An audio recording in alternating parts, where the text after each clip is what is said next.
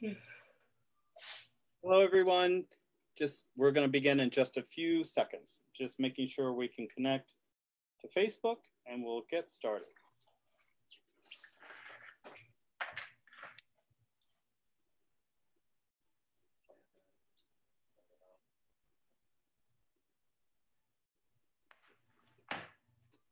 Voilà.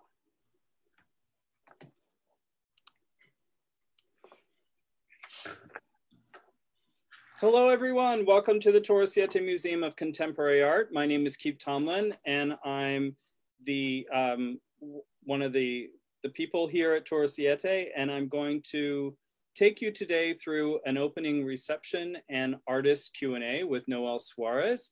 We have a new exhibition in our museum of his works. It is available for you to view anytime.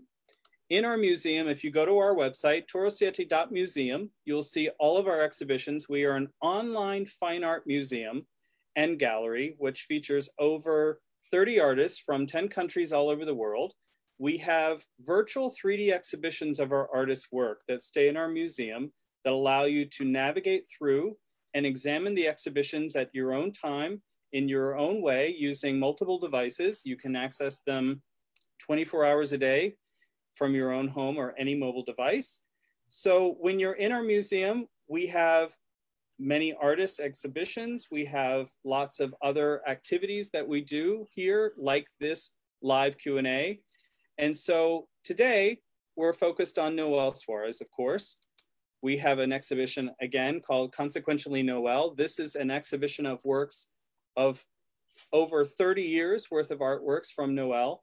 Those of you that don't know Noel, Noel is originally from Cuba. He moved to the United States in the 80s. Before he moved, he was already a world-renowned ballet dancer. When he moved to the United States, he continued working in ballet professionally for many years until he stopped his career in ballet and started painting. He quickly became a starter of the Miami art scene.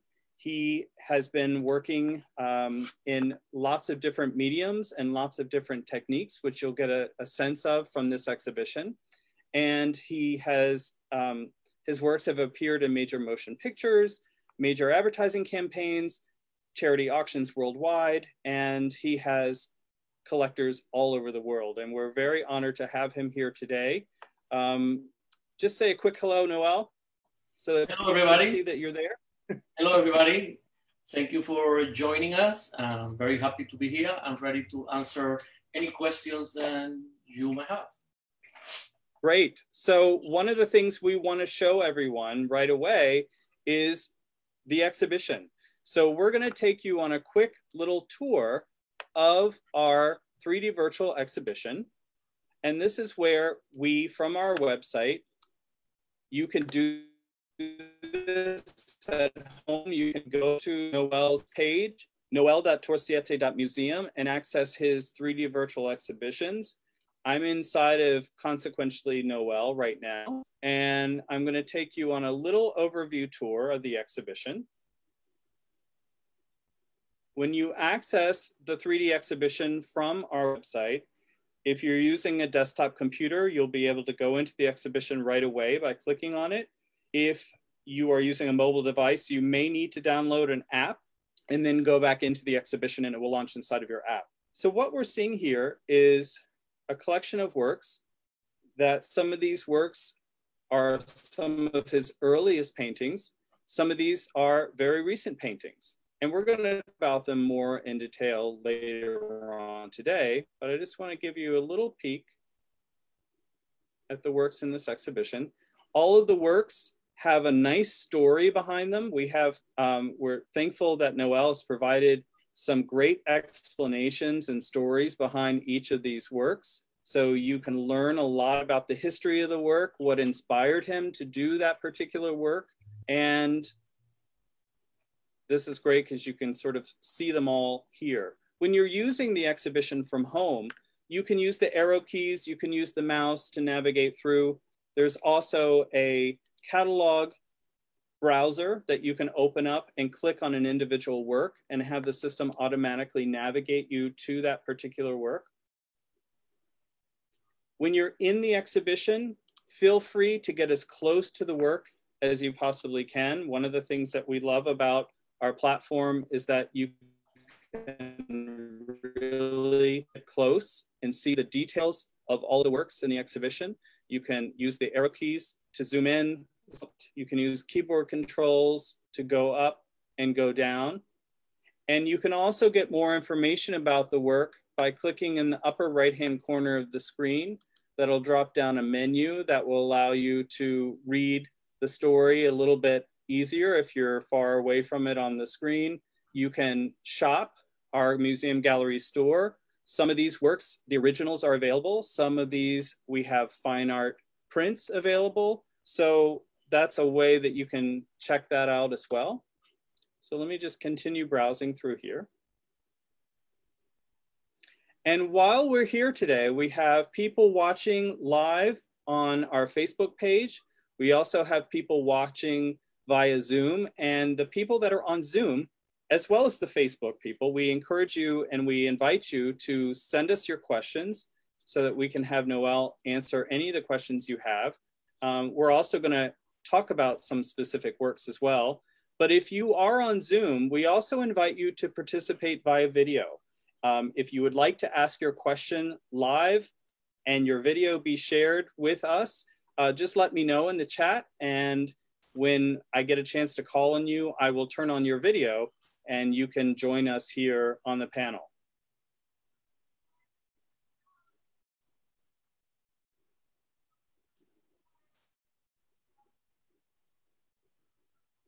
This looks amazing.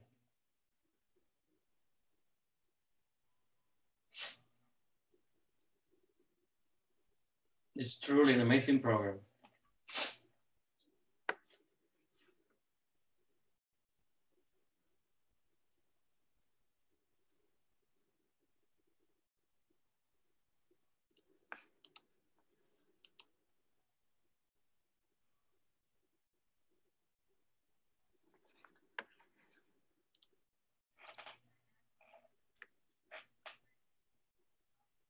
We just have a comment, Noel, from Karen saying, it's wonderful to see your work. Congratulations, an excellent format. Oh, thank you. Karen? Yes. We have David Lum saying hello from Canada. We have David Lum saying hello from Canada. Oh, wow, this is great. This is one of my, that's excellent. That's excellent. This is what I love about this. The fact that, you know, something like this is actually a great advantage, because if I have an exhibit here in Miami, you know, or in LA, whatever the situation would be, you know, you can only count with the people that are going to attend that exhibit there. But in something like this, we're going to have people from pretty much all over the world. You know, there are friends and collectors of mine that they're going to probably join in a little while, then they were supposed to be getting ready to, you know, go to bed, and they're going to stay up because they are in Athens or in Paris or in Milan, you know. So whatever the situation is, it's amazing the fact that we can all get together. That's right. That's based right. on this medium, which literally, regardless of the present reality that we have to deal with it, it's actually a wonderful venue, because you can just do an exhibit whenever you want to, and then invite the world to attend. And to me, that's my favorite part so far. So we do have some questions pouring in and some other hellos. We have Ellie, who's your niece. She's very proud of you, and she loves your talent and artwork. Oh, my niece, which is also and my she's dad. also, well, she's also the most beautiful one that you have.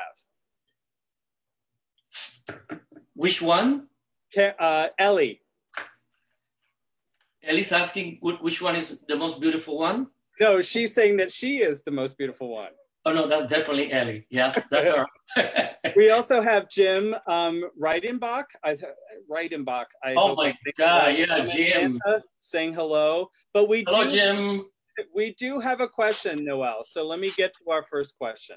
Jim, by the way, Jim is a collector of mine from Atlanta who has amazing pieces, and they were actually commissioned just for him. And hopefully we'll get to show those some other time, but I'm so happy that he's joining us.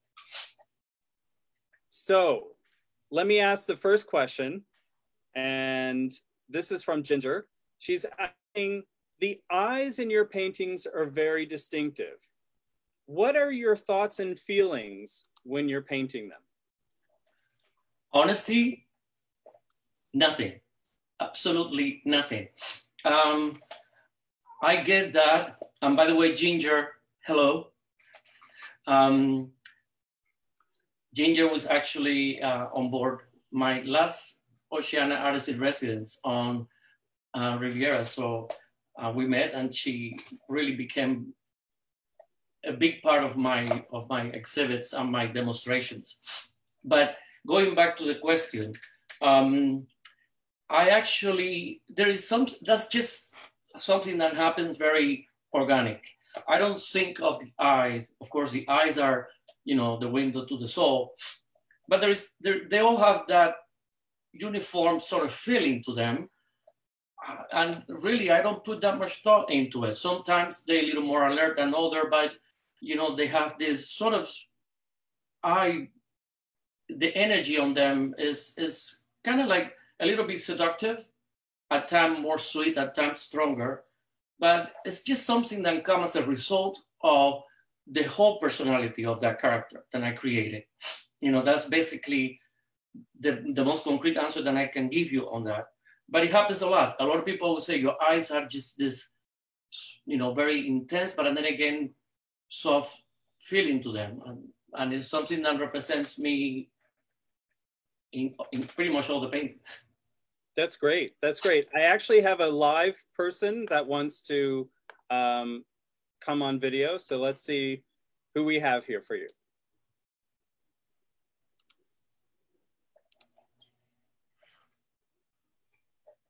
Is it a surprise? It might be a surprise. Let's see if we might have some trouble connecting. So we're going to see if she pops in. We do have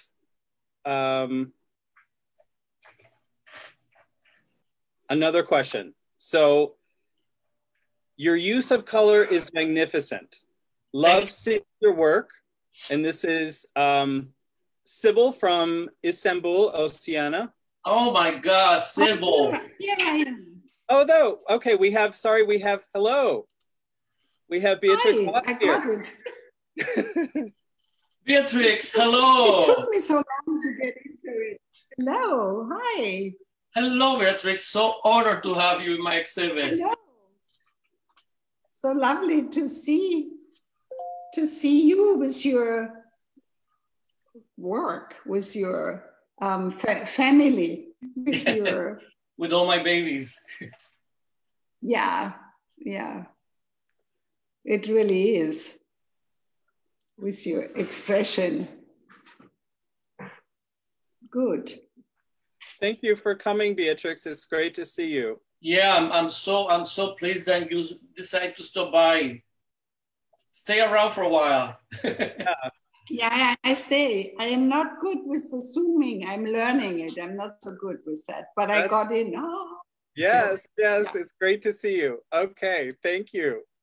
So we're going to go back to, we have a question from Jan Bill. Oh, it's just a congratulations. It's not a question. What happened to Sybil? Jan and Bill from North Carolina. Congratulations on your exhibition. Thank you. Thank you so much. And right, so, okay. Yeah, they just said hello. Oh, okay. There wasn't a question. Oh, and his brother says hello. Oh, and your brother says hello. My brother's here. Your brother is here. We actually have a lot of people here. They're just being very quiet. Hi, hermano. So let me focus on a particular work then, until we get some other questions. Yeah, let's get really close. What happened to Sybil? Sybil was just saying hi, or she had a question? She was saying your use of color is magnificent and love seeing your work. That was her statement. She's a sweet, sweet woman. So what I want to do is go to this first piece in the exhibition here, Color Study 1. This is a piece that you created in 1992, and you state this is your first oil painting to fully capture Art Deco figurative cubism. Yeah. This is a piece that has been in your private collection and never been offered to the public before. So what can you tell us about this piece? Well, like you just say, this piece actually, it was my coming to age artistically to the next level where I wanted to go. Before this piece, there was many other pieces, but because I actually professionally, I started painting in 1987. So I was trying to find my way and, you know, searching and doing my own studies because I knew what I wanted to express, but, you know, only by doing and by researching is that one found one's self artistically, you know. So it wasn't until I came to the work. I love how we can get really close to the pieces. This is like my favorite part of all, getting like right on top of it. I love that. When I found the work of Tamara de Lempicka, which is my muse, and kind of like just that sort of like put me in a place where I just needed to sort of follow. It was my discovery into entering a level of understanding the passion that I already have for Art Deco, the passion that I already have for Cubism and figurative and classical work. And she was the one who really pretty much taught me how to find that. Color study was my first try at also working with oils, because to the point I was working with inks and pencils and acrylics, airbrush, a lot of airbrush. And so this was something that I say I need to get into the oils, because I know that what I want to achieve, it cannot be achieved the way I want to with the other mediums. So this was my first try and error of trying to come up with something that it was going to satisfy me artistically, and know that it was kind of like the entrance into a whole new world, which is what made this piece very, very special. And I showed it in my very first exhibit in Miami Beach, back when South Beach was just a special little place for us. And I had the gallery on Lincoln Road, and this is where I have my first exhibit, and she was part of that exhibit. And since that point on, all the other pieces were sold, and this one sort of like, I was hoping that it was never sold because I wanted to keep it, which I did. But then again, it's been hiding, you know, it's been in hiding, and I decided to put it out, and I cannot live with my work at home. In the studio, yes, but once I leave the studio, I have other artists' works in the house. But I put her in a place because my partner, Luis, he loves this piece as well. So I put it in a sort of hallway in parts of the house, so that way I see it in passing and I don't have to see it. So, and all this time, it's been, you know, sort of like in hiding. And I decided that since our idea of this exhibit, making a sort of like a, I don't like to use the word retrospective, because to me, the retrospective is more towards much further back down the road. Oh, we'll do this again. We'll do this again 30 years from now. Don't worry. So that's why I like the title that you use for this. That's really good. So for this piece, for this exhibit, I thought it was great to bring her. And then that also brought me onto the idea of bringing others that literally were just hiding on my storage art. And like Naciendo, for example, or The Birth too. Pieces that also represent different moments of my whole artistic career, which is what let's take a look at some of those other works. So I wanted to show everyone, you know, starting with the color study one, we also are showcasing sort of the evolution over time of a popular subject with you. I'm painting the Madonna. We have a series of work here going from 1992 to 2009 with the Urban Madonna, and then most recently, this one here, which you can see sort of the evolution of your style and your technique with the progression of these four paintings. So it's really kind of cool to see them all together like this. Yeah, this one is the, I finished this piece actually right in the transition from, it was right before New Year's. I finished the Madonna, the Santorini, and this is, you know, when I see the evolution, because I don't really see the evolution, because when I'm only working on the present piece, you know, and I'm a person, you kill me when you do this. I love the fact that we can get so close to them. I mean, look at the texture, everything you see on here. You cannot do this in a regular gallery. This would never happen in a regular gallery to be this close. It would send out the alarms for sure. We have a couple of questions that have popped up. Steve Haas wants to say, it's so great to see you. He wants to know what the name of the club on Washington Avenue was, that you had the entire back wall, a huge Noel masterpiece.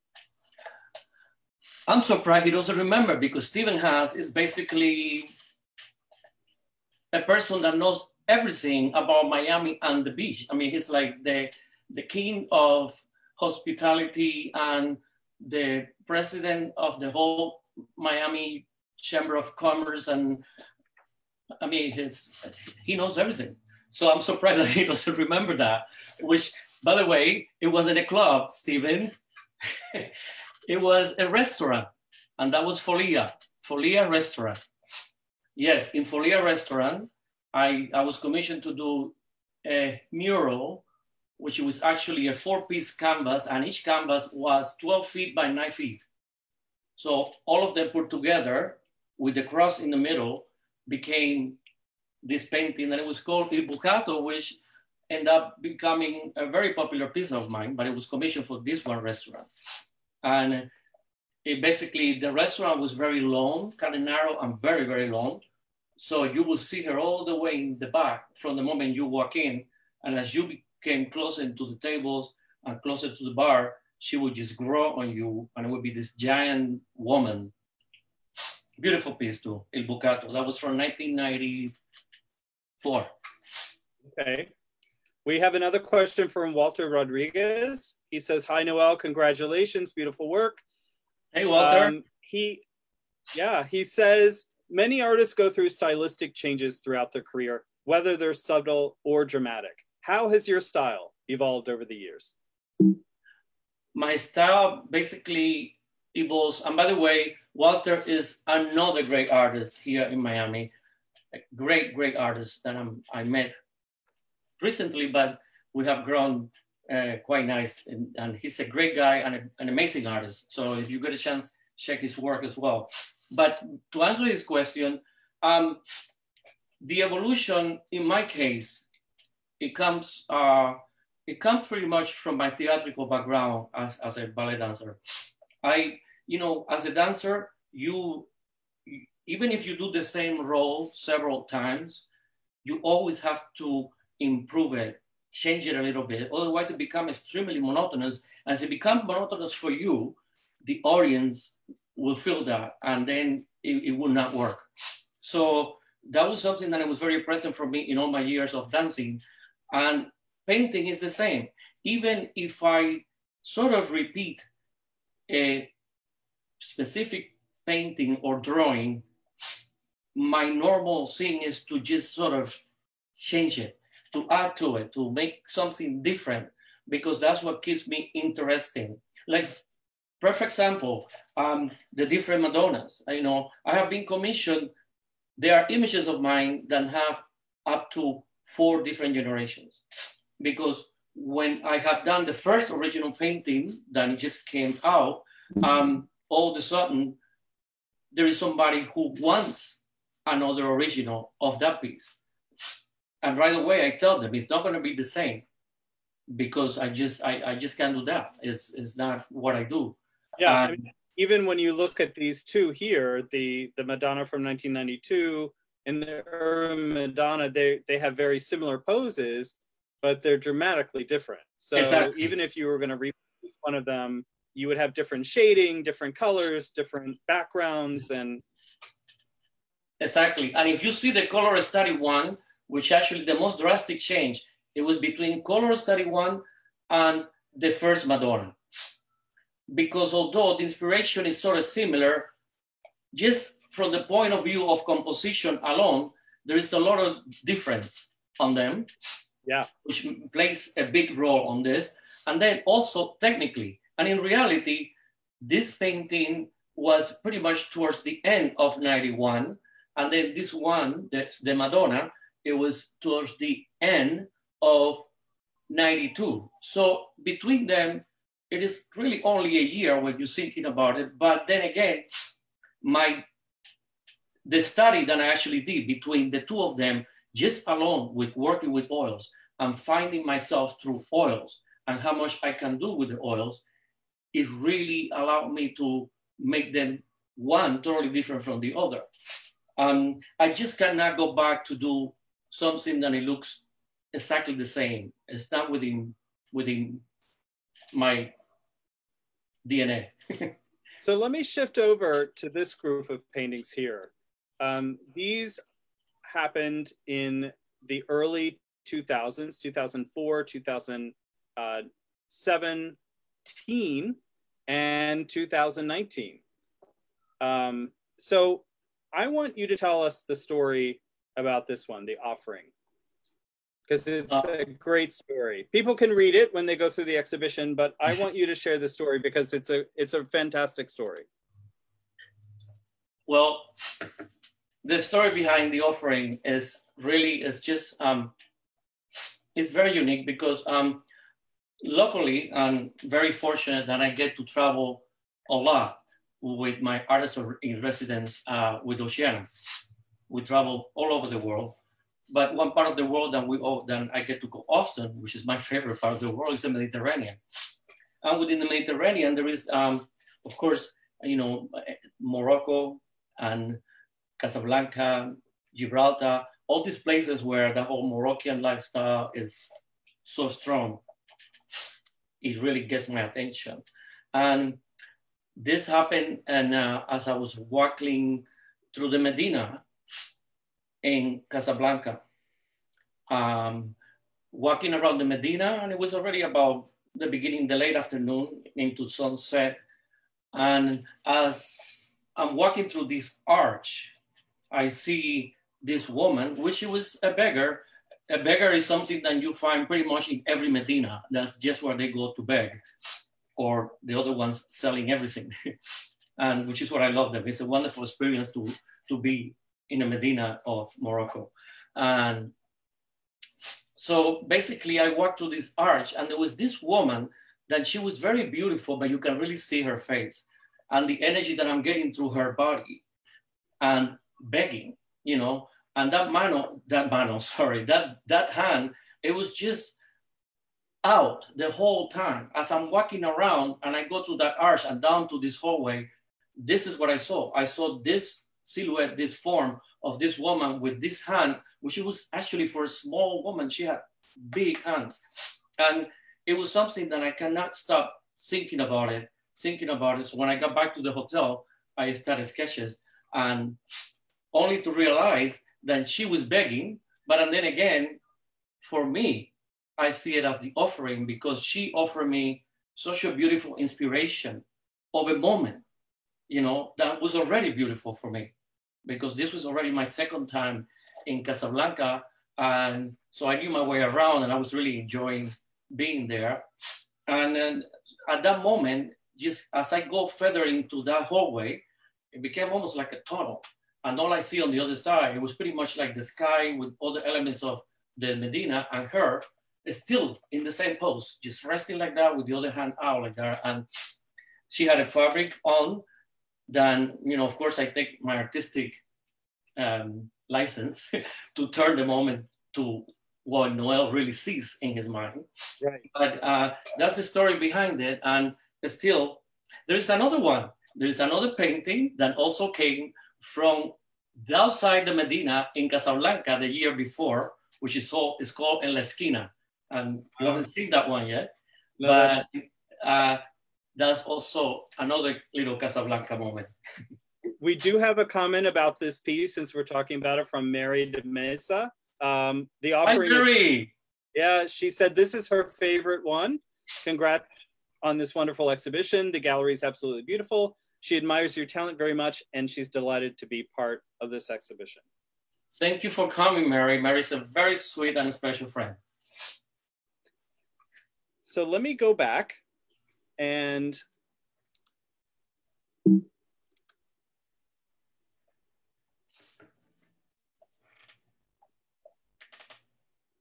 talk.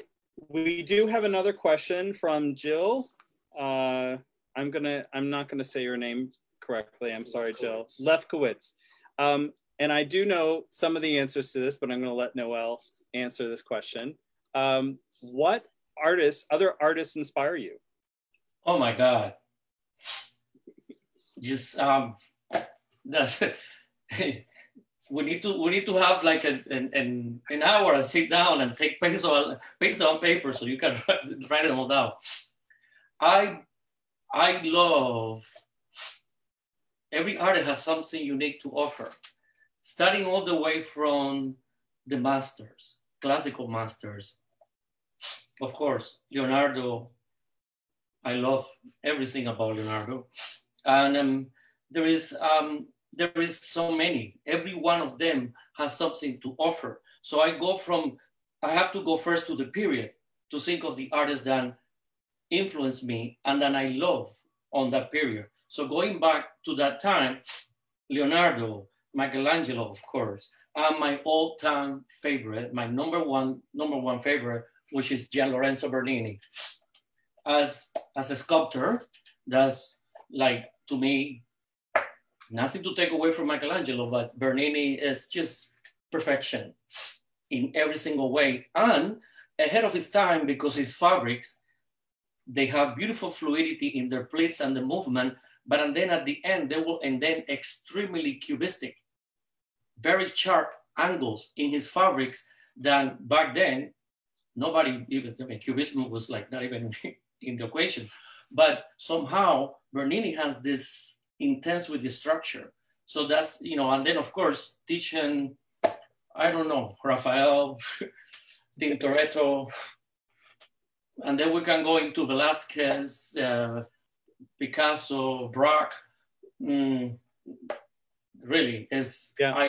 I find, I'm actually, if you really analyze my work in details, of course, the figurative Cubism and the Art Deco influence is in there. But if you really study my forms and my knowledge of the body, it's totally more classic. You know, in order to be able to deconstruct something, you have to know it well in order to make your statement and still show where it came from. You know, so if you analyze my work, like that one right now behind you, speaking of Bernini, Martirio. Martirio is my favorite Bernini sculpture, which is the Rapture of Persephone.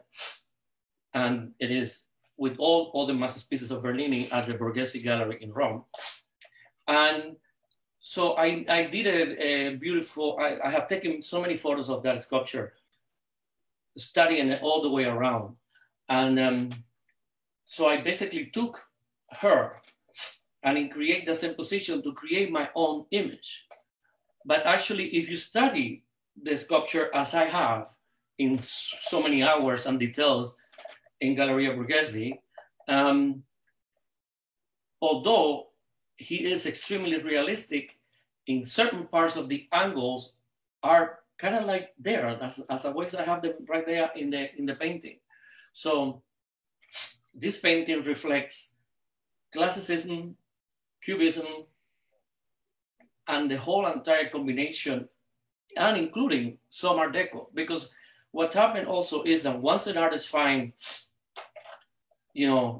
that, melange, melange of styles, a melange of artists, because, and then even after that generation, I can go all the way to present, because, and then we have the whole modernism era, Andre Lhote, Tamara de Lempicka, Braque, and so on to, Miro. It's just endless. It's endless amount of, somehow I love all of it. And if you actually, go ahead, I'm sorry. No, I'm sorry. I didn't want to interrupt you, but I did want to highlight that in the exhibition, we have sort of grouped some of these by some of your influences. So here, one that you didn't mention already was Gustav Klimt, and you can see that in the whole Secession series, exactly. Because here we go with your experimentation with Art Nouveau, but putting your own spin on it as well, of course. Exactly. So exactly. That's a perfect example right there. Secessions came, for almost 2.5 years in my mind, which is really the one that creates and the one who come out with the idea is all my subconscious. I'm just responding to it. But I've been wanting to pay homage to Klimt and the whole Art Nouveau movement, which is right before Art Deco, and I love Art Nouveau, and of course I love Klimt, Musha. I love. See, there you go. There's pretty much. I don't see that I can say that I don't like one artist. I find that somehow they all have something to offer. And to me, this collection, which is still in progress, I haven't finished all of them, because one thing that I was surprised how time composed. This was by far the most intense time-wise collection I have ever done. So it's very time consuming. So I'm happy that I got to do those 5 or 6 of them first, only for them to be all gone very quickly. This is my most successful collection. The paintings, all the originals were sold halfway before they were even finished. And they didn't even care how I was going to finish them. And some of them had to wait a long time for me to finish them.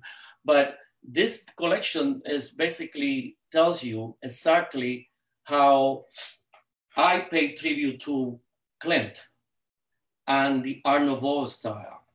Even with the title of them, Secessions, I didn't know how I wanted to title, and I don't like to give a title to my paintings that it becomes very obvious to what it is.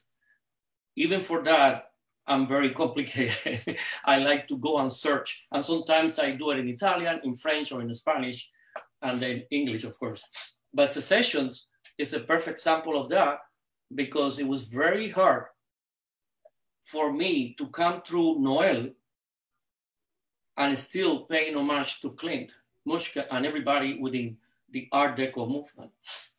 And actually the name, going back to the name Secessions, the reason that I name it Secessions is because it was the name of the person, of the artist who was giving, because up to that point, Art Nouveau didn't have a title, just like Art Deco didn't have until the 70s.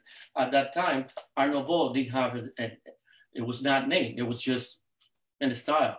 And originally, before Art Nouveau, just to be able to refer to it as a collection, as a style, it was given the name Secessions, which is the last name of the president of the organization, of the committee that represents Art Deco, which Klimt was the first director of. The name Secession, the name Secessions came from that own research that I did. I think we have someone that's joined us on Zoom that wants to ask a question. Okay. Rick, are you there? Hi, Noel. Yes. Oh, hi, Rick. How are you? Fine. Your work is beautiful. Always loved it. I love the style. What you brought, I think, to today, the beauty and art of yesterday, but yet you make it your own. You give it your own special touch. And I just wanted to say hi and congratulations. Thank you, Rick. Thank you so much. Thank you for your words. Very, very special. And that is really, that's what I like. I'm an old soul. I'm an old soul. So I can help it. I feel like I'm living now, but then again, so many things of the past are so important to me, which is basically what Ricky said. That combination of me being here and presenting what I do to today's society, but with a great deal of influence from the past. Cindy and Stephen also made a comment that the session 7 is beautiful. Oh, this is wonderful. So many people from San Diego. Cindy and Stevens are collectors of my work. And I met them also through Oceana. Through all my 8 years and my artist in residence with Oceana, which I cannot say enough about, I have met so many wonderful people. And Cindy and Steven happens to be a couple in that special group of special people from Oceana. They have traveled with me already about, I want to say 7 times. Wow. And most of them all have been crossing. They love to do the crossings with me so we can get lost in my work. That's fantastic. So let me shift over and take another look at another group of works as well. Because earlier you were talking about the influence of movement and showing emotions through the body and the body's movement. So That's a perfect segue to talk about Lost Ocean, which is a series that you've done many of, but we have 3 of them here. Yes, this is another series also. Right before Secessions, actually. I believe these are from, I want to say 2017. Yes, 2017 to 18, something like that. Lost emotion. One cannot go without the other.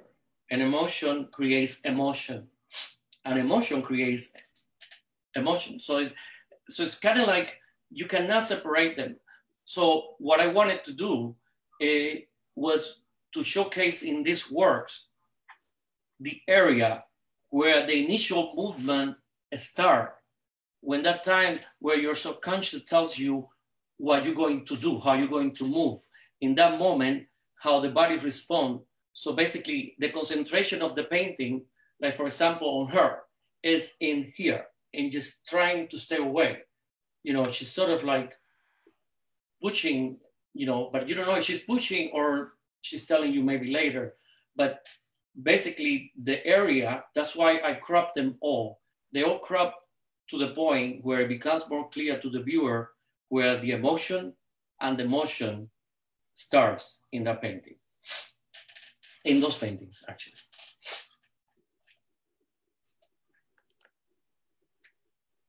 And all of these 3 are, I think you've told me once or twice that one of your favorite things to paint on is Arches paper.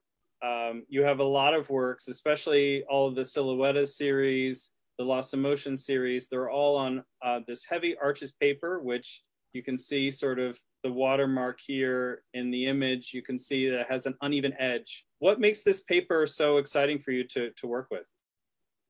Well, besides the fact that it's beautiful and it has a very nice off-white tonality, and it's, you know, it's the most well-known company that still makes handmade paper called Press, you know. So these 300-pound arches can take so much abuse, even more than a canvas. A canvas, sometimes when you push too hard, when you're working with a lot of medium and you push in, you know, you get certain dents and stuff that you have to wait until the canvas sort of adapts again to come back to normal. Arches, from the charcoal, drawing, spraying, painting, layering, gesso.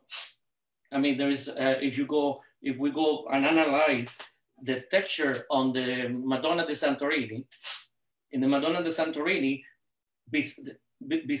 outside her drawing of her face, the whole background of that metallic gold and all the oil glazes on top of it are all done on a very extremely thick layers of gesso, like extremely thick, because I wanted to really come over right through the painting that I was using.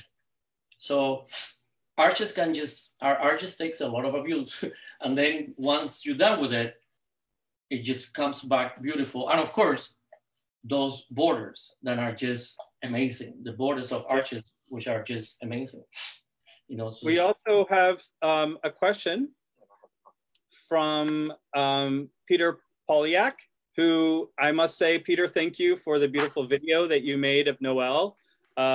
We have, you can find a wonderful little mini documentary of Noel and his process and his thoughts on our website at noel.torosiete.museum. It's also on YouTube and many other places. But Peter has a question other than congratulations. He wants to know how you decide when and how much of the composition is pencil and how much of it is color or paint. Well, that's a very good question. And of course, only another great artist would ask that kind of question. Peter is an amazing artist himself, painter, classically trained, excellent artist. He just happens to work doing this other art, which is the videos. But coming from him, it doesn't surprise me. And composition is everything on a painting, as he knows. And I really don't decide, as every one of my paintings starts as a drawing. That's my classical training of drawing. Whenever something comes to mind, I rarely just go for what I want.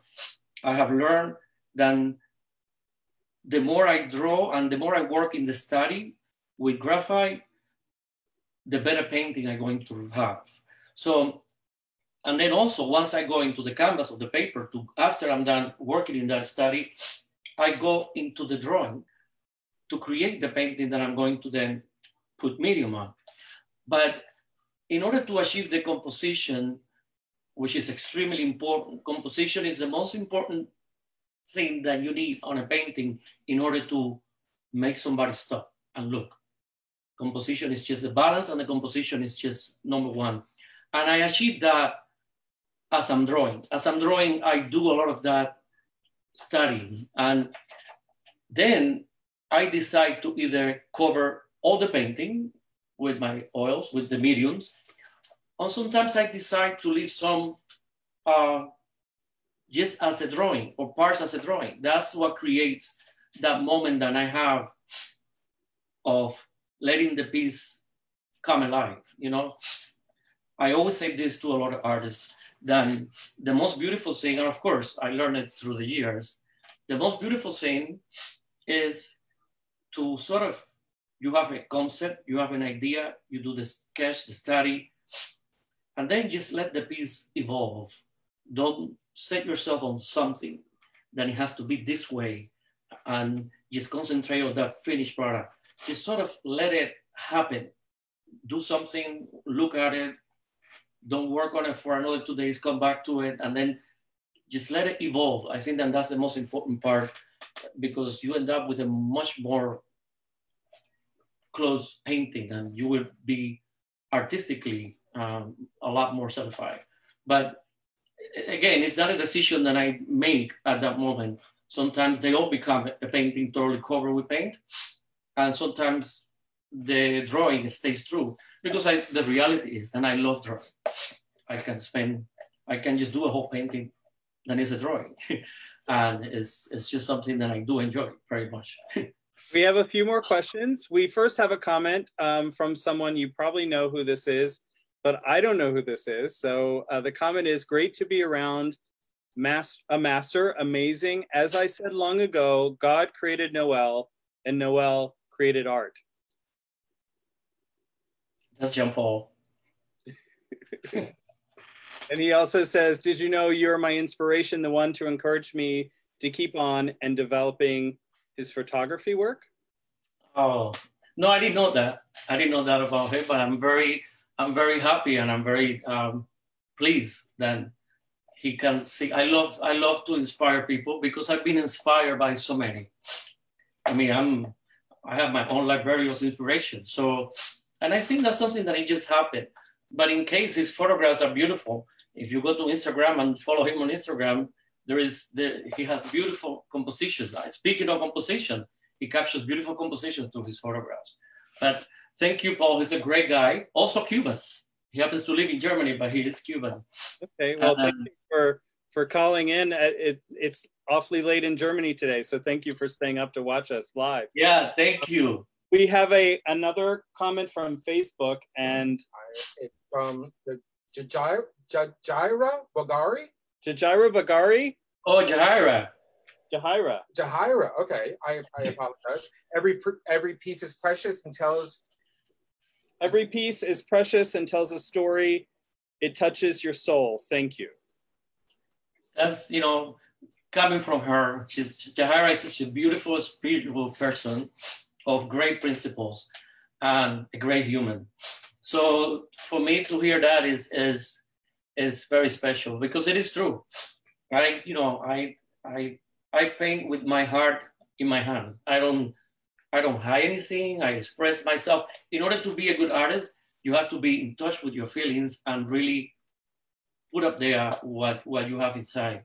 And when somebody like Jahaira mentions that, it shows me that I'm in the right track because, it's actually a lot of people become closer to me once they see the work and when they understand the work, they get to know me faster through my work.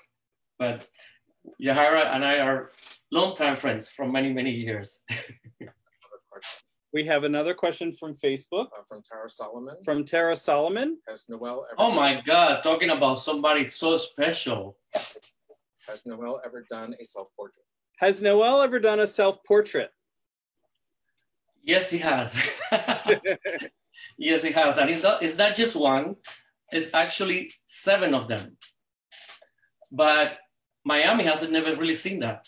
No, they haven't. By the way, I've seen one. You've seen one. Yeah, I've seen one. It's amazing. By the way, Tara is another old friend, another wonderful Miami Beach, Miami pioneer from the beginning of life, and the queen of PR of Miami. If you're in Miami and you want things done right, Tara Solomon and Nick D'Annunzio are the people for you to commission because they really are wonderful at what they do and extremely wonderful people as well. But yes, it's interesting to see that the connection that I have with all these people really is so wonderful. That's amazing. I got so wrapped up in Tara and our connection, and I forgot the question. What was she was saying? Have you? No, you did answer the question. It was about if you've done a self-portrait. Oh yes, I did, and it's called the Box Series, which eventually I'm gonna bring it out again. So see, this it's gonna keep happening. Yeah. It's a piece that I did. It's a series actually that I did in 1999, and they are all self-portraits of me inside this box representing. I kind of refer to it as my Via Crucis. It's a very intense work. It opened at the Leslie Lohman Art Foundation in New York City, in Soho, in 1999. And I was so wrapped up into producing this work, which is too long to tell you how that happened. And it took almost 7 months to put these 7 paintings together. That when I actually saw it hanging, because it's actually an installation of all 7 paintings together, that when right next to each other, that when you see it from the front, give you this curve feeling as you're looking at them. And when I saw it at the opening, at the gallery, I just kind of like lost it. I went like, my God, this is heavy. It really knocked me off. And since that show ended, I just never showed it again. Well, Mary DeMeza says she wants to see them, and she wants to know when, and she wants them to be here at TOROSIETE. Well, we will get them to TOROSIETE. And unfortunately, those originals, I'm not going to part, well, sorry, I had to part with 3 of them because the one person has 2 and another person has 1, and they were very close, special people that literally just begged to have these pieces. And only because of their work is that I agreed to let them have it. I sold them, but the other ones I'm keeping because this is that one collection that, as we were talking a couple of days back, you and I, about keeping pieces. Yeah. This is one that I'm keeping, but I will show them. I will show them again. We have Jim Reidenbach. I think, Jim, if you can hear us, Jim Reidenbach. Oh, Jim. Yes. Jim wants to say hello. He's right here. Go ahead, Jim. I can hear you. Can you see me? We cannot see you. No, I can see you. But I can hear you. We can hear you, but you're just your name is appearing on the screen. Oh, I was going to say, I'm sitting in a room full of Noel commissioned pieces. I wish my video worked. Oh no! I could show you my living room is full of giant Noel murals, and I just cannot tell you how much I love all of them. And you know, I've interspersed them with some. I'm sorry, Jim. I am trying to enable your video, so I think I lost you. Not only about the painting, Jim has his whole apartment is commissioned. His whole beautiful penthouse is commissioned. Is a gorgeous Art Deco masterpiece that is to die for. So okay. My paintings, they look. Now we have him. Hi, Jim. Sorry about that. Hey there. How are you? Jim. You. I don't know how to change my background here, which is this lovely Puerto Vallarta shot of my home in Puerto Vallarta, Mexico, but I can't turn off that view. Otherwise, I'm sitting in my living room here in Atlanta and would love to show you all my Noel art that I have here, because I've been collecting Noel since the 90s. So I have a lot of, you know, really, you know, what I'll call vintage pieces now. You can go into your settings at all, and we can come back to you, Jim. If you go into the settings or the preferences for Zoom, you can go under virtual background and turn that to none. And then we should actually be able to see what's behind you. It would be worth it because literally as something that it's just an Architectural Digest moment. Thank you. Yeah, I don't know. You look fabulous. You look fabulous, by the way. Oh, thanks. So we'll that clean living. So we'll come back to you, Jim, if you can get that background turned off. Noel, I wanted to also show everyone another group of works. So let's go back to the exhibition, and I want to talk about these 2 paintings that are a recent collection. We know that you recently finally went back to Cuba after 39 years, and these 2 works were inspired by that trip. Mm-hmm. Yeah, this series is called Mujeres Arbitrales. Basically, you know, women's and stained glass windows. And the reason that I decided to focus on this, because literally, if you right now Google Old Havana, you're going to see this pretty much everywhere. And, you know, the sort of deconstruction of them is based on the actual present reality, where some buildings are still in very good shape, but others are just destroyed. But the beauty of that original, you know, Spanish colonial architecture is still present. And so there is these paintings, when I was actually, they were unveiled on my this happened in March and April of last year, and with another Oceania artist in residence. And so the unveil is, all these paintings were unveiled right before we arrived in Cuba. And basically I want the Oceania guests to really prepare themselves mentally for what they were going to about to see. And let me tell you, they were in love with the paintings before we got there in the unveilings and when they saw it in the exhibit. But once we returned, they cannot say enough of how, as they were walking themselves around Havana, my paintings were coming to their mind based on what they were saying. So this is a series and I'm going to keep working on it because it is very close to my heart. It is my Cuban heritage. And in them, I'm paying homage to my favorite Cuban artists. Although it's Noel painting, you know, there is a little bit of Amelia Pelá in there. There is a little bit of Servando Cabrera Moreno in there. There is a little bit of Puerto Carrero in there. There is elements that somehow I'm trying to put in, but still coming as a Noel painting. We have a question from David Lum. He says that dreams can provide fantastical ideas for creating art. Have any of your paintings been inspired while sleeping? Yes. And they have woke me up and I have had to come straight to the studio and start working. Yeah, it does happen. It does happen. The beauty of having that separation between consciousness and subconsciousness, right? I can be tired, exhausted, and sleeping really well. And then all of a sudden, this goes on and it starts literally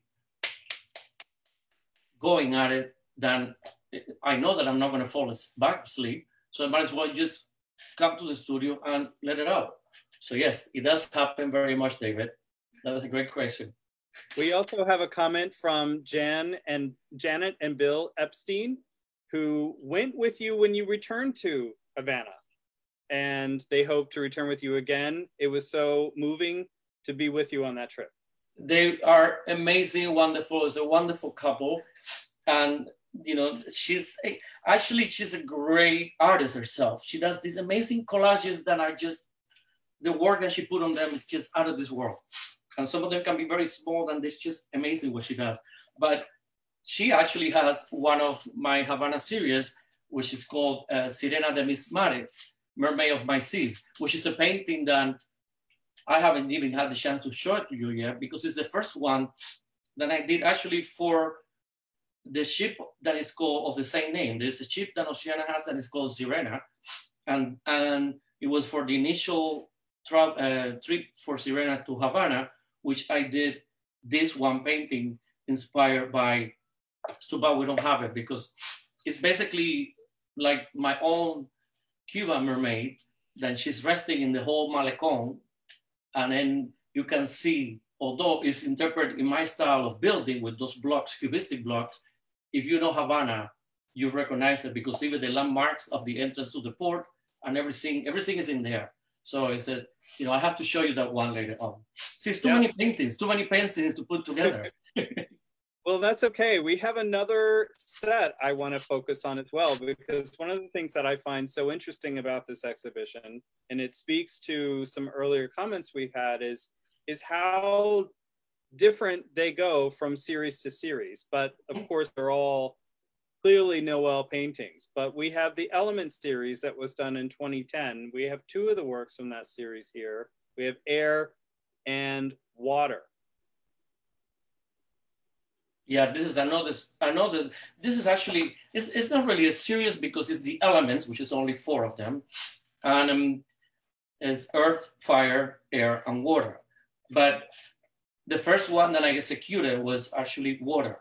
Water was the first one that I came into it, and then of course air. Then again, this was the beginning of me starting to feel that sort of Art Nouveau inspiration coming in. In this, I start expressing that a little bit. But also, this is a topic that is being interpreted by many great artists for many, many years, centuries, actually. So I wanted to come up with something that, again, brings me.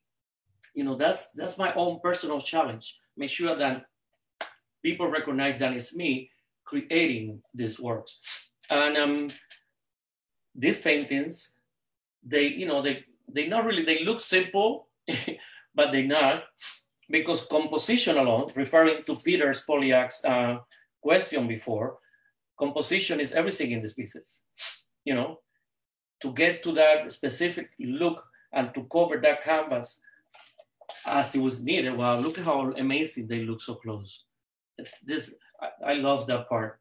They all have a very strong underpainting of gesso, again, because I wanted to make sure that the detail of the metallics, silvers, and gold on air and in water, they were very, very obvious, you know, that three-dimensional look to them. And actually, which you didn't even know this neither, but I have a collection of beautiful silk scarves, silk chamois scarf, made from these two paintings, which nobody knows them, because so far, when I did it with this another great artist, Elliot from La Isla, and we create this beautiful collaboration to do this beautiful long rectangle silk scarves, and it's of water and air, but a whole different composition as well. So that's just another part of me. That opportunity came about it, and I decided to do it, but it's been literally only shown and available on Oceania, on the actual ships. I have never showed them in land. I'm sorry, but eventually I'm going to bring them out to the market in land and here in, you know, outside Oceania. Yeah, I'm sure a lot of people would love to see them. So I want to take us again to one of your most recent paintings that we have in this exhibition. And later on, I will be sharing with everyone on our Instagram, and we'll do a special video about this piece, because I recently saw a lot of photos of this piece during the process of which you painted this piece. And it kind of goes back to someone else's earlier question when they're talking about how do you start a piece, how do you decide how much charcoal and graphite to use, and then when you add color. So we'll learn soon the evolution of this piece, but let me put it on the screen now so you can see which one I'm talking about, and then you can talk to us about it. I think I know which one it is. Yeah, this is Urban Metamorphosis. Exactly. And actually, I don't know if Ginger is still around. She was with us in the beginning of the show, you know, the showbiz person always has to be present, right? Ginger was on the voyage of Oceania with me, again, which was the last one of 2019. And she saw this painting come alive from the first rough original drawing. And she followed the whole evolution, because I actually worked quite a bit on this in this painting, pretty much all the way to the end. I just brought it back home and I finished it at home in the beginning of 2020, because I know that I needed to get more out of it. So I wanted to take my time with this painting, understanding also how not to go too far, which is very easy to do. And for that, you have to take your time. You have to let it breathe and then come back and listen to what the painting is telling you. Urban Metamorphosis, this is as extreme cubism as I wanted to go in quite intense in cubism and in movement, which is something representative of cubism. A lot of people see that cubism is just very, you know, stable, nothing move. And the combination of form creates a great deal of movement. But yes, in this piece, from the drawing all the way to the actual finished piece, there's a lot of communication. And that's the reason why I was very conscious on the artist loft on Oceania. As I was working on the art in the loft, I keep taking photos to make sure that I remind myself the different steps that I went on, waiting and seeing back and forth to come out with this. And actually Ginger purchased the first artist proof of this piece, which I still have to finish and send to her in some point. Well, so we're getting towards the end of the exhibition, but already? Yeah, we've looked at them all almost. I mean, we can always go back, but one of the things I wanted to share with everyone was I did promise that we would have a little surprise today, and we all know Noel because of his paintings, but I don't know if everyone knows that you are also a sculptor. So I want to share with them some views. Oh my God. The dancer. We have here a couple of different views. Oh my God! How do you end up doing this? It's magic. It is magic. You are amazing. You are amazing. So we have this sort of side view, but we have a few other views of this piece as well. This is a, sort of a back view. This is amazing. And it looks so beautiful. It looks so beautiful in the middle of the gallery. This is, wow. So this piece is about 33 inches high. It does have about a square foot stand. It has a black onyx base and weighs about 48 pounds. You are doing an addition 18 bronzes signed and numbered of this piece. Is that correct? Yes, it's 18 in the edition and 5 artist proof, of which only one is available. It's only one left of the artist proof. They were all purchases. And but I'm so happy that you brought it, because yeah, actually I've been dying to sculpt for a long time, and it wasn't until the opportunity of somebody who actually commissioned me to do my first 2 sculptures that I did in 2005, and which it was fun. I got totally hooked, because sculpting, I know that a lot of people might not understand this, but sculpting is actually drawing. It's drawing 3D, basically. You just mold and put things together and keep going and going and going, and it's instant gratification, because you don't have to worry about light or shadows, nothing, because it's 3D. Everything is happening. So I've never taken a sculpture class. It just sort of happened, and I did it, and that's the result right there. So I'm actually working on new ones now on wood.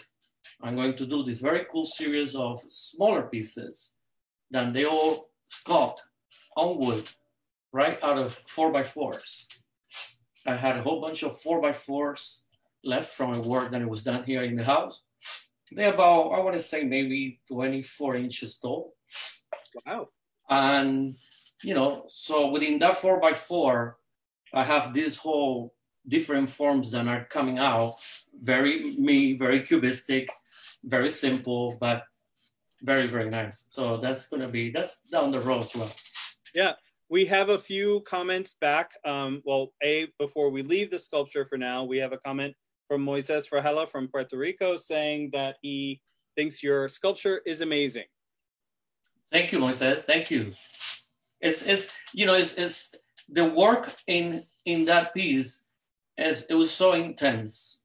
I don't know how many hours I worked on the actual original mold before we did the cast and everything else, which is an amazing process. You know, the lost wax technique and the whole different molds that you have to do in order to do one. You know, so it's and the details, especially on the hair, it's just out of this world, out of this world. So I need to make sure that I give you more detailed photos than with your artistry and your magic than you have in the computer. Yeah, you can come out with these reality scenes that are just mind-blowing. Yeah, we would love to do an exhibition purely focused on this sculpture. We have a few more comments.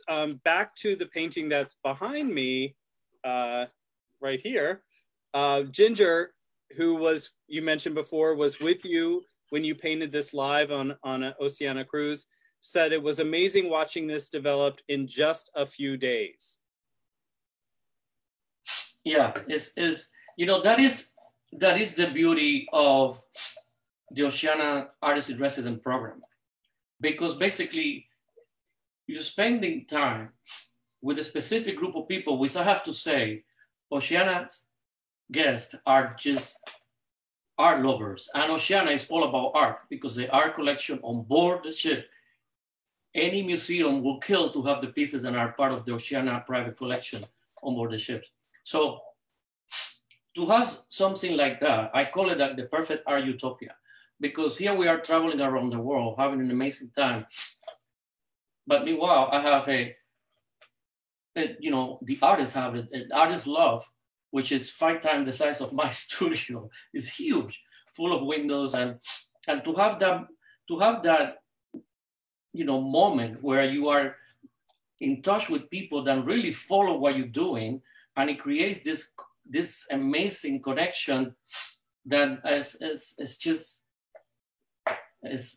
I cannot say enough about that. And then I get to meet people like Ginger and Steven and Cindy, and I have my own list of Oceana collectors that I have, you know, created in these 8 years, which is just an amazing and beautiful thing. It's nice to be able to create something.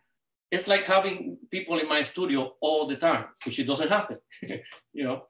Yeah, it's a wonderful experience to be able to be live painting and have people watching you and talking with you and interacting with you one-on-one. A lot of artists, you know, work in a studio and not in front of other people. So what an amazing experience that is. It really is. And that's the thing, because, you know, many people look at the work and they like it, right? But and then having that ability of the post, you know, the fact to have that chance where people can go beyond the image and into techniques and into what's behind the work, what's behind the artist. They get to know me extremely well, because I spend some time between 10 to 25 days with these people. So it's really, and it truly is an amazing scene, and I'm extremely happy that I'm part of it. And I can't wait to get back to it sometime soon. I miss it. So we have a few more comments. We have a very special comment from Marisa de Lempicka. She says, "Oh, Noel, and congratulations." Marisa, oh my God. Look, I'm getting goosebumps, because just Marisa de Lempicka happens to be Tamara de Lempicka's great-granddaughter and the executor of her estate. So I am extremely honored that you took the time to come and say hello in this special exhibit, because you know the history that I have with Tamara and what she represents in my life. And we're actually preparing something very special here with TOROSIETE coming up soon. So that's just a little hint, a little hint. I don't know if Marisa, you wanted to speak. There she is. Oh, there I am. Sorry, it is my first time on something like this. This is fantastic. Congratulations. Marisa, thank you for joining us. Yeah, sorry I was a little late, but here I am. Congratulations. You know, I love your artwork, Noel, and it's just so beautiful and inspiring. And I know Tamara is a big inspiration for you. So yes, there's many exciting things in our world too. That we'll have to discuss soon, but we're working on a movie, a few new books, hopefully an exhibition with you guys, and yes, many exciting things. We're very excited and we're very honored and we're thrilled. So it's great to see you. Thank you for joining in. Yes, thank you. Congratulations. It's a great way to share art with people in this situation. Thank you. Thank you. Thank you so much, Marisa. I really appreciate you taking the time to stop by. No problem. We'll talk soon, Noel. All right, we definitely will. Bye. Thank you.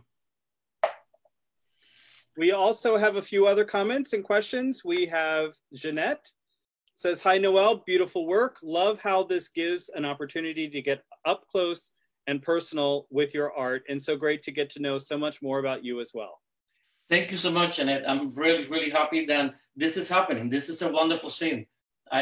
This medium, then these guys, I mean, I know that this is something that a lot of people are doing now because of what is happening. But the beauty of TOROSIETE is that me personally, it's amazing to be able to connect with art representative then they really have a passion and love for what they do, which unfortunately is not that often. And so being with you guys is really a special treat for me, because I know that we can get to do many amazing things, and no matter what I throw at you, you want to do it and you want to go for it, and you work extremely hard to achieve whatever vision I have. So that is really a pleasure that I was able to meet you guys and to have what we have today. And there's a lot more to come. So it's very, very exciting. A lot more to come, and we're very honored and excited to work with you. And this is just the beginning. We do have a few more questions popping up or comments. We have Renata Grant, who is... Oh my God, everybody's coming out of the woods. I love it. She says this presentation is an amazing experience and so informative. She's proud to be a collector, looking forward to seeing more. That's great. Yeah, I met Renata a long time ago, also from Oceana, another Oceana collector, and a wonderful lady. And it's, you know, it's nice. It's funny, you know, I'm a huge believer that every negative makes a positive. You know, that's up to us, of course. That's only up to us. But this is a perfect sample. Look, I haven't, even though that I keep in touch with these people, right? Having an exhibit and having a platform where we can do this, which of course we're doing it now as a result of a necessity or a situation that is beyond us, when everything goes back to what's going to be, you know, the new normal, as everybody keeps saying, this doesn't have to stop. This is a great way for everybody to keep in touch in a very live, active moment of what's going on with many artists all over the world. That's right. So it's, you know, in reality, in many ways, I think that it has more positives than to actually do it in an actual gallery. Because yeah, the human interaction is wonderful. But I can tell you that I could never, whenever I have done shows, there have been many shows, right? I don't even remember what happened in the show. They last 2 hours to 3 hours, you know, and they pack, and there's a lot of people asking questions. A lot of people are just hanging out, drinking, having a wonderful time, looking at the work, but you can never really get to have this quality, this moment of one-on-one with people. And actually, look, again, people, how many people we have had here from so many different corners of the world, right? Showing up for this. So there is a lot of benefits about this than it cannot be done physically in a gallery. So I think that the next thing that we should mention before we leave is what we have available, because I want everybody to understand that although there is a lot of originals in this collection, only few of them are available. The other ones are just showing because of the purpose of showing the image and showing the history of the piece. But then some of them as well, I'm going to have artist proof and limited editions made from. That's right. So one of the things that we pride ourselves with the TOROSIETE Museum is that we create exhibitions of artist work that can come from many different places of the world. And not only that, within an artist collection, the works can be displayed regardless if they're in private collection or not. And so we try to create exhibitions that tell a story, that have a certain grouping and a theme and a collection, but we have the luxury of being able to show works that are in private collection, that are in different physical places all over the world. And back to what you were commenting about before, Noel, about this model that we have with our museum does extend beyond the current situation of people not being able to travel, because the wonderful thing about what we're building here is that these exhibits don't go away. When you have a physical exhibition in a museum, in a gallery, they're normally there for a limited time. You're only able to get the people that are physically able to get to that exhibition. Our exhibitions can be accessed from anywhere, from any place, and don't go away. So of course, we all love to see art in person. I mean, you can't replace that, but this is the next best thing. And so, yeah, I want to talk about your prints, and I will talk about that before we go, but I do have Jim back.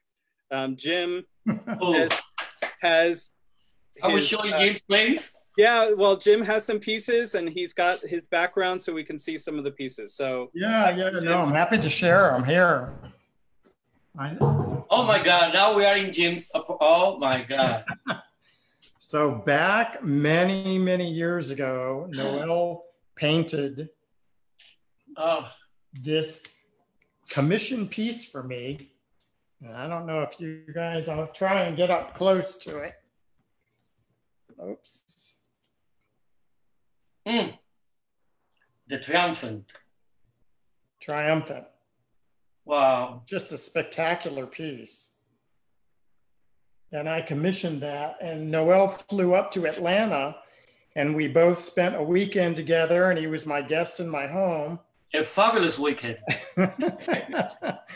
And at the end of the weekend, I was driving Noel back to the airport, and I said, my God, Noel, we never even talked about the commission. What are you going to paint for me? And he goes, it's all up in my head, Jim. Don't worry about it. And that was that. And this is what I got back, and I absolutely loved it. Just spectacular. There's that piece. And about 12 years ago, I bought an artist proof from Noel that was shipped up to Atlanta, and I put it in a box, and it went into storage, and I totally forgot all about it. And I just found it 4 months ago, and it is now hanging. This is, remember when Steve Haas came about? Remember that Steve Haas came about and he said he was talking about the painting, the big painting that it was at the end of the restaurant, all the way in the back? Yeah, yeah. El Bucato, that's a painting. Okay. Of course, that's an artist proof of, there was actually only 2 artist proof of that piece. And that was on, the original is in a private collection in Virginia, but Jim has one of the artist proof. And I was commissioned to create that painting in a normal average size, which is what made it so special, because the other one was exhausted to do. And I forgot that Jim had one of those. Yeah. And then in my ode to Tamara de Lempicka, which is how Noel and I fell in love with each other, I had this commissioned for me on oil 20 years ago. So for Marisa de Lempicka on the call, this piece I commissioned 20 years ago from an artist in Europe, and I just absolutely love it. Well, Jim, I have good news for you, because now you can actually get the real original seriograph published by Marisa and another wonderful lady, art publishing friend of mine, Drita Kessler, and they have the original seriograph of Lempicka's Andromeda, which is out of this world. And El Jardín, oh my God, I love this piece, and I haven't seen it in so long. This is in El Jardín, which, Noel, you would have painted this in 2004 for me. Wow. And it takes up, I don't even know if I can get it. It takes up. Yeah, go back. Let's see all the way back. Look at that. I mean, it's an enormous piece. Super. Yeah, it's actually, I believe the measurement of that piece is like 52 by 52, something like that, inches. Yeah, it's just, yeah, it's really enormous. So Thank you so I have several pieces, and I rotate them now in and out of the apartment here. So I just love all my pieces from Noel, and I just wanted to share that with you all on the call. Thank you so much. See, there we go. Here we go again. We couldn't do this in a real opening, could we? You can do that in a gallery, you know. Not only that you bring somebody with a history with my work, you know, like I always say, I cannot be, I just can't say thank you enough. I have such a massive family of collectors all over the world. So I love when that happens, like when I go and I see the pieces again and I visit and I see the pieces, it's, you know, that's what makes it for me, because it's just so unique to understand that somebody can not only appreciate and love what you do, but then they get so deep that it's a connection built, that it just lasts for as long as we are going to last. And then the paintings continue to live on their own. But that's priceless. It's really priceless. Wow. And I'm really thankful. And I love the fact that I have been in your home in Miami to your studio. Yeah. And Nel Jardin, you and I stood there together, and I watched you paint and do it all right there in the studio. You're standing. Yeah. And see that those stories, those moments is really what count on the life of an artist and on the life of the collector, because it is truly, it's a relationship. It's something that it happens because that connection is genuine, is honest, is real, because you're going to be living with it for the rest of your life. And, every time you see it.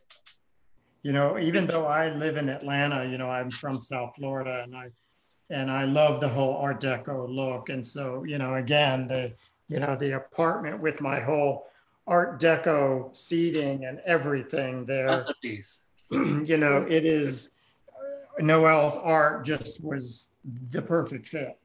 And so I'm just, you know, I've fallen in love with all your art over and over and over again, Noel. So thank you so much. It's been such a gift to me. And thank you for just being you, and thank you for loving what I do. I'm extremely thankful. And I have a question for you, Jim. How did you come so quickly from Puerto Vallarta to Atlanta? I teleported myself. the magic of the internet. Jim, thank you so much for sharing that with us. Truly amazing, beautiful. Thank you. And we have Beatrix back. That looks amazing. I'm so excited. Huh? It was the most wonderful presentation of an artist's work. I have once seen Boyce speak about his art. That was as exciting as what you just did. Just magnificent, magnificent. And your joy and your connection with your collectors and that family of men you created around yourself and around your art. It's just absolutely bravo, bravo. Thank you, Beatrix. That means a lot coming from you. Thank you so much. It's just really marvelous, really marvelous.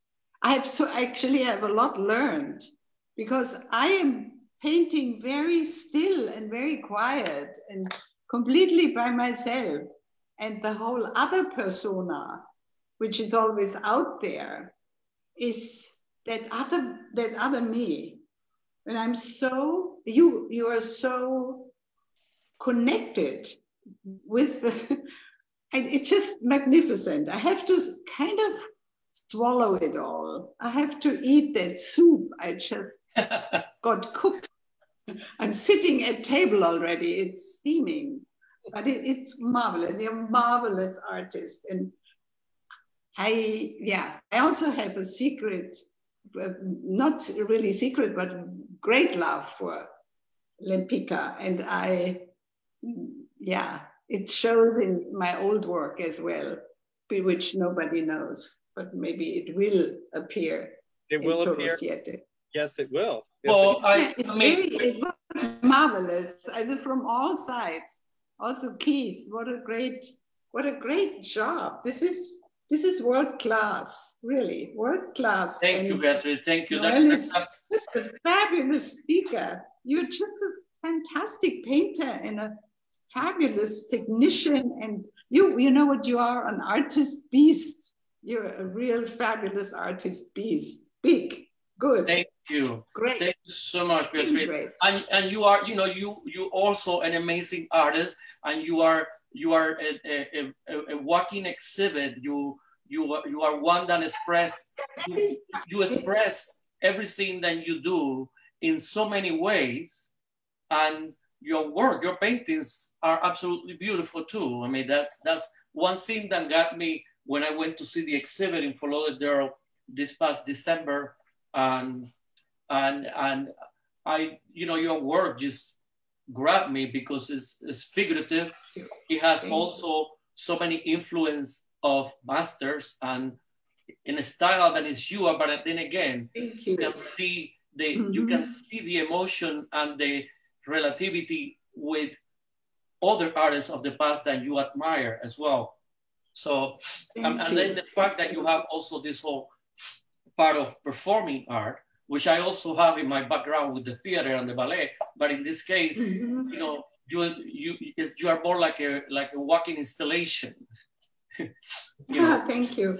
But I just want, this is your moment, and it's absolutely wonderful. I thank you. I thank you for being you. Really, you're a wonderful artist. I can't wait to visit. Me too. I can't wait to meet you in person. Invite me. I visit you. And to spend time with you, because I mean you are the type of person that I like to relate with, and anybody that has so much creativity and also when everybody has their own entity of who they are, that's what attracts me to people. I'm always attracted when I see people that you can tell that they are themselves, you know, and the fact that you have also this whole fashion part that you turn into art, because fashion is an art. But then again, not everybody knows how to apply it. Not everybody knows how to put it together. Yeah. So it all is really art of life. It really is one. It all is really one. Yeah. Yeah. I'm so enchanted, really. Thank you. Thank you. I'm very happy that we actually got to finally talk this way. So. And that Zooming is a wonder to me. You are my third or fourth Zooming experience, so I'm not yet that good, but it's really amazing. Like your friend said, it's. I am looking forward to your exhibit here in TOROSIETE soon. So I'm going to be looking forward to that. Yeah, eventually. Yes, wonderful. And I'm going to tell everybody, so everybody come and see your amazing, beautiful work as well. Yes, we do have one exhibition now, but we are planning others as well. So thank you so much, Beatrix. It's lovely to see you. Tschüss. Thank you, Keith. Tschüss. Tschüss. Thank you. Merci. Ciao. Ciao. Ciao. Keith. Yes, sir. Can I ask you for a huge favor? Yes, you can. I know that we have La Negra behind this, and we have, you know, well, since we're here, let's talk quickly about the fact that I'm doing La Negra is also from that era of 1992, which I love this piece. And so I'm actually doing a new version of La Negra, which will be finished, I don't know when, but soon enough. And she's just a very special piece. But I'm happy to say that we're going to be producing limited editions of this Negra right here, of the one that is an exhibit now on TOROSIETE. That's right. And what I was going to speak to before about this is that all of the works in the exhibition, we either have originals available in some of the pieces, but yes, of course, many of them are in private collection.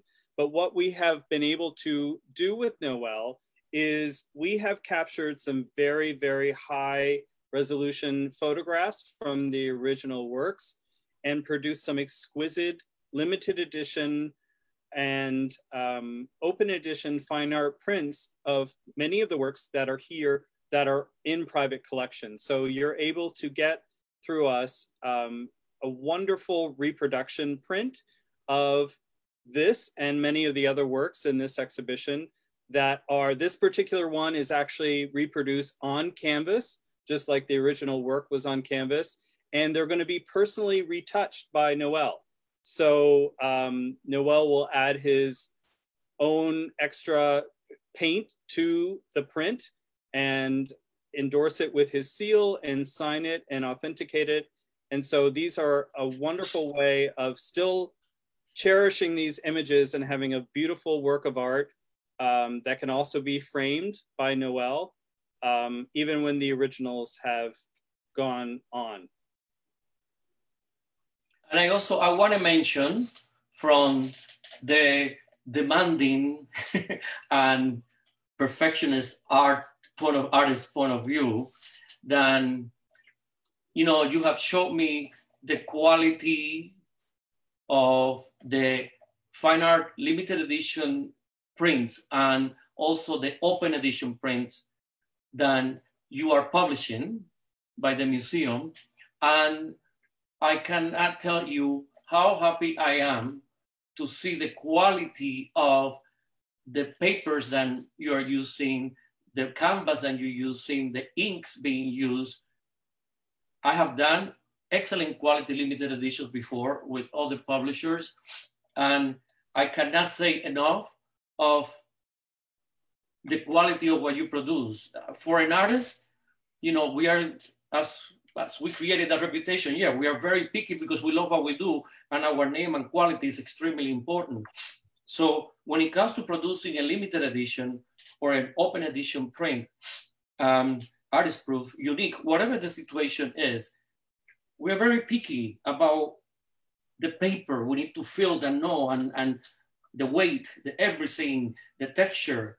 And I cannot say enough. And what I'm doing with you is, I hate to admit it, none of the other ones are bad, far from it, but these are even superior.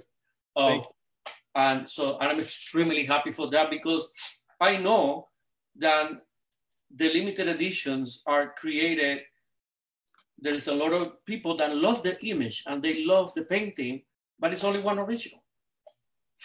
And when the original is gone, there's many people who just always keep thinking of the painting, because when you connect with the piece, like that one, we haven't talked about that.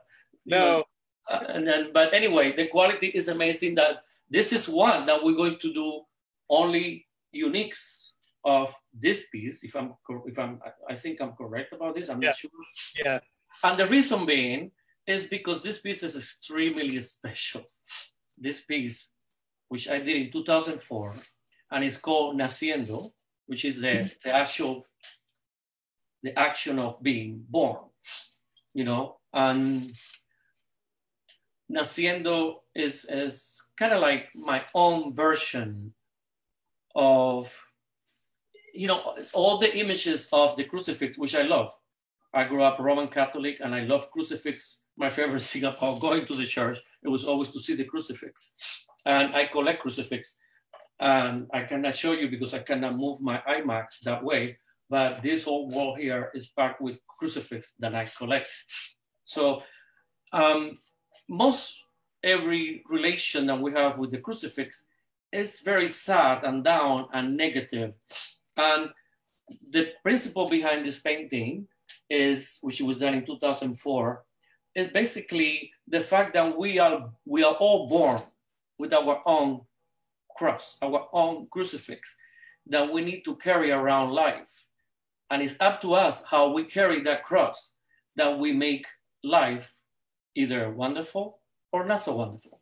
So this is my way of showing that intensity and also going a little surrealistic, because yes, that's another style of another movement of art, which I also love. And I try to integrate sometimes with what I do.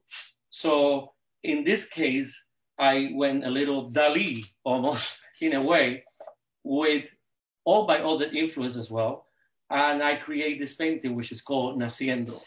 And basically the cross is always with us, no matter what. But I can't wait to actually get to see the art, you know, when we get to do the artist proof. And yes, I decide to part with the original. Yes. Because in reality, it's been in hiding. And my partner and I, Luis, we have very similar taste in art, but we agree from the beginning, whatever he has of my work that he likes to keep, and he has pieces that he wants to keep for himself, are in his room, in his own enclosed room, because I don't like to have my home around the house, you know, otherwise I never stop working. So this piece has been in hiding for a very long time. And instead of putting it back to hiding, I just wanted to put it out up there, and somebody will fall in love with it, and it will be admired the way it's supposed to. And that's a good segue for me to remind everyone watching, because we are going to wrap this up, that Silhouettes is another exhibition of works that we have in our museum from Noel. Here is a series of paintings that were done from 2016 to 2019, I believe. And we have most of them in the collection for everyone to see, including some sketches, some earlier versions of them that we have limited edition prints of. And so for all of these in these series, we have limited edition prints, as well as there are a few originals left in this series, not many. And so please check out that exhibition, and you can get to all of Noel's exhibitions and at his exhibition homepage in the TOROSIETE Museum by going directly to noel.torosiete.museum. You'll see both versions of his exhibitions. We have the 3D virtual exhibition, and we also do like an interactive exhibition where people can see the works without having to go through the room, and we actually show the works in like virtual spaces like the ones that are behind me, so that you can get a sense of the true scale of the works, and we also show the details of the works. And we can also let you know that when you're looking at the exhibition, if there is a work that you're interested in, we may have the original, we may just have a limited edition print, and we may be in the process of developing a print in the future. So let us know if there's something you're interested in, even if there isn't something in our store. Of course, Noel will commission works for you as well. They won't be exactly the same as the work as he talked about before, but they will be inspired by that piece. And there's one other thing I wanted to mention. Oh, yes, a direct link to just the store itself. If you want to take a look at what original works and limited edition prints we currently have available of Noel's work, you can go directly to shop.noel.torosiete.museum, and you'll see the various works that we have available as originals or limited edition fine art prints. There is one painting that we haven't shown or seen or nothing, and I'm sure she's very upset. Oh no, I don't want to have that happen. Which one, Noel? The pop reflection. Ah, you know, we've glossed back behind it. We've peeked at it. That's right, because going back to the theme again of this exhibition, and maybe, you know, it's less of a retrospective and maybe a survey or different series inspired by different art movements. But exactly. This Pop Reflections is your sort of foray into doing a little bit of pop art. Exactly. You know, I also been entertaining that idea, as several people have mentioned to me that although I have a very specific and style that is recognized, I kind of like just go all over the place. And again, that's also as a result of my theatrical background and my set and costume design background. So here is basically creating something of new images and other images that are already existing. Then I just wanted to do something different and a little more modern, a little more simpler. And that's why I went into the whole pop. There is many studies already done for these pieces. And what makes it very interesting about these pieces, this is in the original, and of course it happened as a total accident. The whole painting, the whole underpainting of that piece is actually done in metallic silvers, pigment. So when I got that blue, which is a combination of two blues, I made that blue lighter with the actual silver. But then I came with the oil. This is a combination of metallics, acrylics, and oils.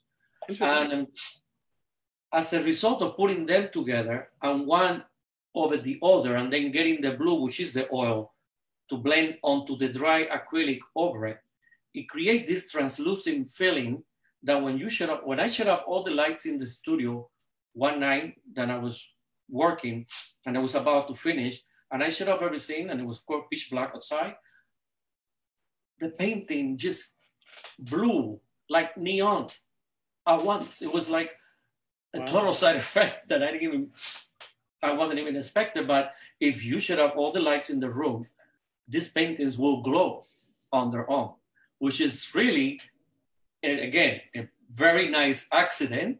And it makes it even more pop, because pop is about popping, you know? Yeah. So there is this element of true physical pop that happens on them.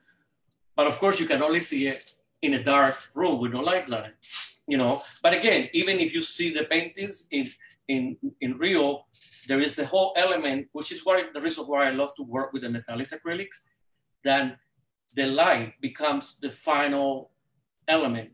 The final medium is the actual light, because as you walk through the painting, around the painting, the iridescence of the actual metallics change totally drastically with every angle of the painting.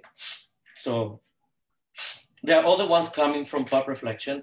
The problem is that my creative mind works faster than my real physical mind, and they all take time to produce. So, you know, the fact that now I'm not traveling that much, which has been very hard to deal with it, because I do love to travel.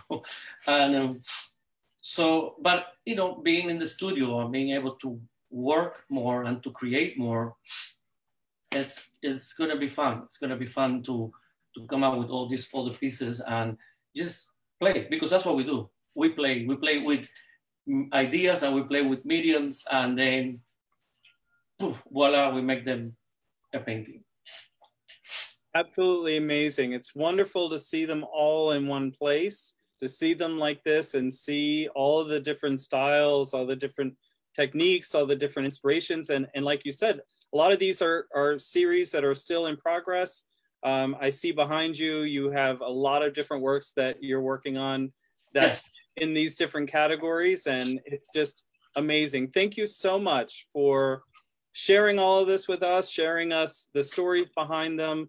I encourage everyone to take time when they're going through the exhibition and read the notes on each of the works, because you've done such a wonderful job to share all of the stories with us. So thank you again. Thank you for all. And thank you for being such a true art lovers. And in order to represent art, it has to be done correctly. And you guys are just perfect. I cannot say enough about what you do and how you do it. So it's like a whole other family now.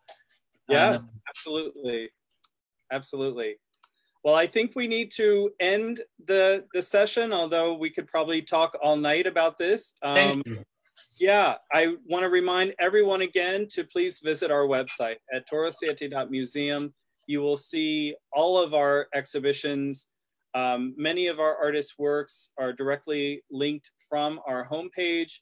We have videos where we go inside of these exhibitions and tell our viewers about specific works, and we have a lot of those in the works for Noel. We're going to go inside of this exhibition and talk about specific works and the details. Like I mentioned before, we have a lot of behind the scenes images where we can share with you the history of a particular piece and how it evolved over time. But again, visit Noel's exhibitions directly at going to noel.torosiete.museum. Also, I encourage you to check out our event calendar. We are doing a long series of these types of artist Q&As. We're going to have Noel back in the future. We have our other artists that we will be doing this same sort of chat with. And so we look forward to having Noel back and sharing all of his works again. And of course, in the future, we'll be working on an exhibition of this beautiful sculpture, which of course I didn't get to everyone's comments, but we had so many comments about the sculpture. So everyone loves your sculpture, Noel. Thank you for sharing that with us as well. Well, if you keep the comments in there, I will be happy to answer them directly to them, either in Instagram or to an email, or directly to the Instagram, handle. So I want to make sure that everybody gets an answer from everything that they ask.